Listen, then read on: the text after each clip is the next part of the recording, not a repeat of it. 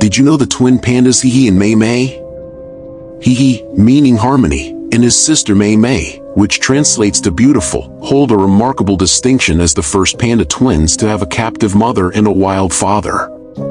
Their birth on the 25th of July, 2018 marked a momentous occasion in the world of conservation. He made his grand entrance at 1:35 p.m., and his sister, Mei Mei, gracefully joined the world some 4 hours later, at 5:55 p.m. These precious cubs symbolize the harmonious union of captive and wild worlds, embodying hope for the survival of their endangered species.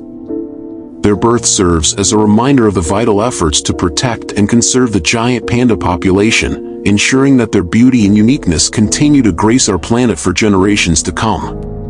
Now what do you think? Subscribe and follow for more.